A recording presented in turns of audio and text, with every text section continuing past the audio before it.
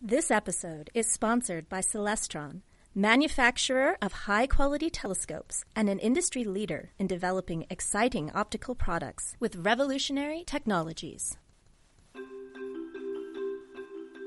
I'm Kelly Beatty of Sky and Telescope magazine, and tonight we're going on a tour of the stars and planets that you'll see overhead during February. First, we'll keep tabs on the moon, spot 3 planets before dawn, say goodbye to Jupiter, trace out the winter hexagon, and explore some lesser-known constellations near Orion. So grab your curiosity and a warm coat and come along on this month's Sky Tour.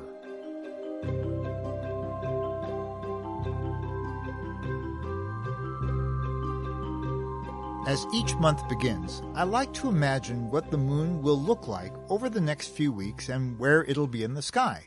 Usually, I make a mental note of the month's first major lunar phase, and in this case, it's a snap, because new moon falls on February 1st.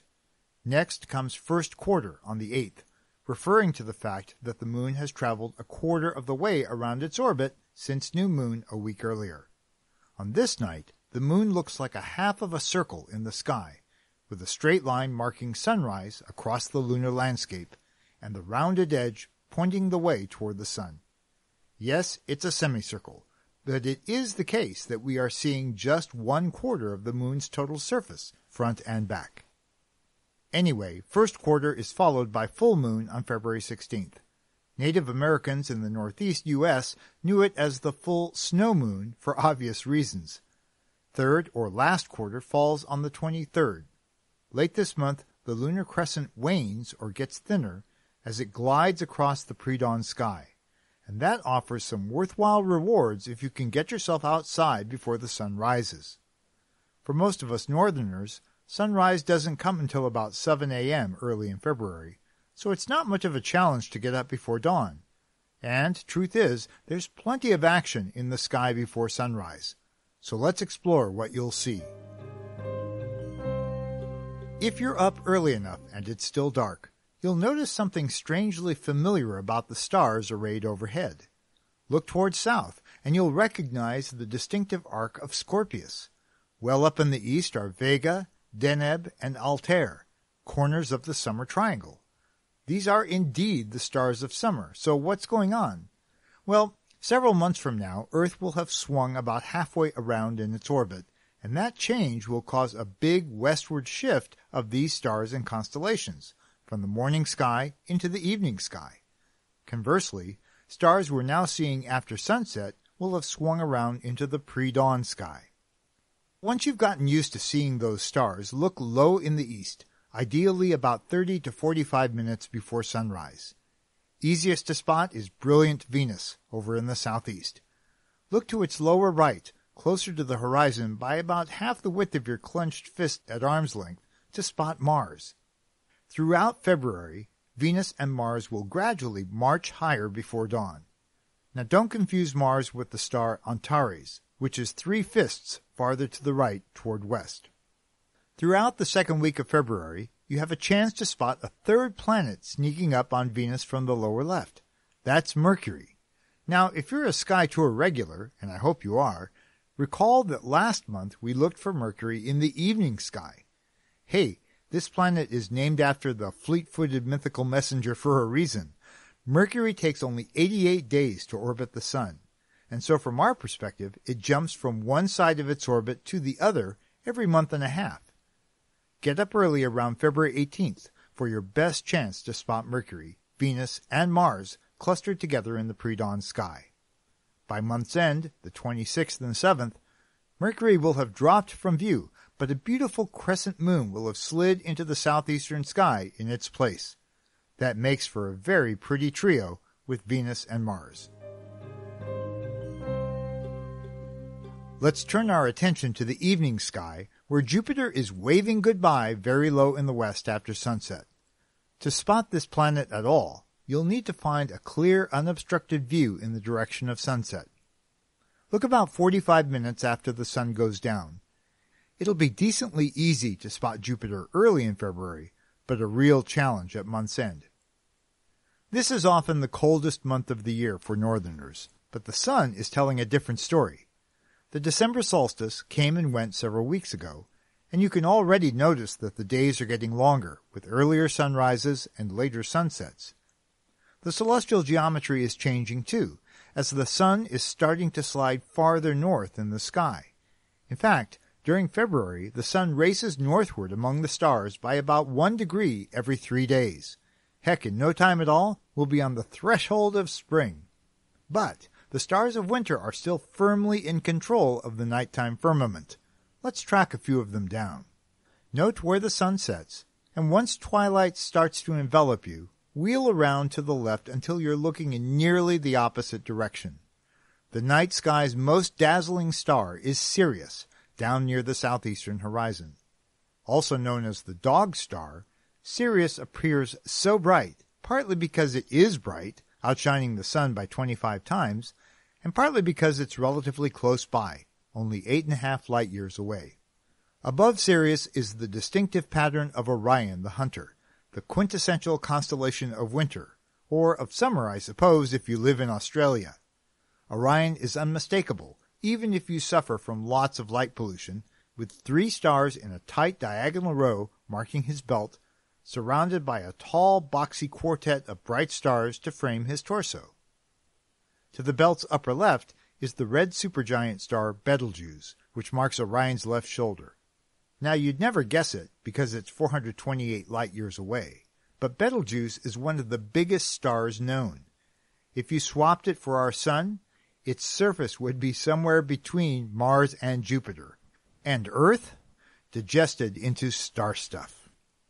To the upper right of Betelgeuse, by about twice the width of your clenched fist held at arm's length, is another red giant star.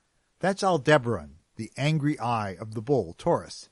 Look closely. As with Antares in the morning sky, both of these beacons have a reddish tinge that sets them apart subtly from the stars around them. As you look around this part of the sky, you'll notice a bunch of bright stars. Skygazers often trace out an enormous 6-sided pattern called the winter hexagon that connects them. To find it, imagine that Betelgeuse is in the middle of the hexagon. To its lower right, on the other side of Orion's belt, is icy white Rigel, marking the hunter's knee or foot. From there, slide your gaze to the lower left by 3 fists until you reach Sirius. Continue clockwise around the hexagon, heading upper left by 3 fists to reach the star Procyon. Now glide to the upper left until you reach Pollux and above it Castor. These are the twins of Gemini. Continue to the upper right of the twins, almost to overhead, to find Capella. From there, it's a 3-fist hop down to Aldebaran, and another 3-fist hop brings you back to Rigel. There you have it, the winter hexagon. Rigel, Sirius, Procyon, Pollux, Capella, and Aldebaran, with Betelgeuse anchoring the middle. Even if you suffer from awful light pollution, these stellar sparklers will be hard to miss. Now, in mythology, Orion is a famed hunter, and maybe for that reason the ancients surrounded him with several types of prey. Now, Aldebaran and the stars of Taurus, the bull, are to Orion's upper right. But I'm talking about other critters that are looking right around Orion and even right under his feet. For example, shift your gaze just to the hunter's right, the region of sky just below Taurus. Even if you don't have a lot of light pollution, you'll see that there's not much there.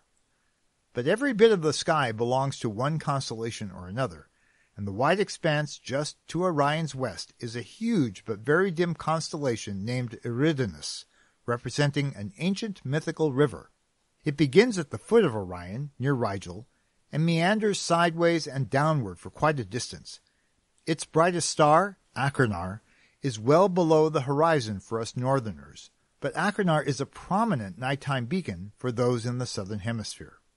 Now look to Orion's left, and again you'll notice lots of rather starless real estate between the Great Hunter and brilliant Sirius. But there are plenty of stars here, even though they're faint, and they form a sizable constellation named Monoceros, the unicorn. Its head and horn are just to the left of Betelgeuse, and the body stretches eastward between Procyon and Sirius, with the hind end about 2 fists to the upper left of Sirius. And if Orion is such a great hunter, how can he miss a celestial hare, the constellation Lepus, right under his feet? I like spotting Lepus because it does look like its namesake. Its head is on the right, marked by a small trapezoid of 4 stars, with pointy ears extending upward to just beneath Rigel. And to their left is an arc of stars along this hare's back and hindquarters. Now, for extra credit, and I'm especially talking to those of you who live farther south, there's yet one more bit of prey hidden beneath Lepus, about 2 fists lower down. That would be Columba, the dove. It made its first appearance on star maps in the late 16th century as Columba Noachi, Noah's dove, which the biblical boat builder released after the Great Flood. It later returned with an olive branch in its beak, signifying that dry land was nearby. That's about it for this month. If you want more tips for viewing the night sky, including a free interactive star chart for any time or date, check out our website, skyandtelescope.org. If you haven't already subscribed, you can find this Sky Tour on Apple Podcasts, Spotify, Stitcher, or wherever you listen. And please do leave a rating or review. It will help others find the show. And if you want to explore the solar system and universe more deeply, please check out the full line of binoculars and telescopes available at Celestron.com. Sky Tour is a production of Sky and Telescope, a division of the American Astronomical Society, and is produced each month by me, Kelly Beatty. Next month, I'll introduce you to twin brothers who've really made a name for themselves in the sky. Until then, I wish you clear skies.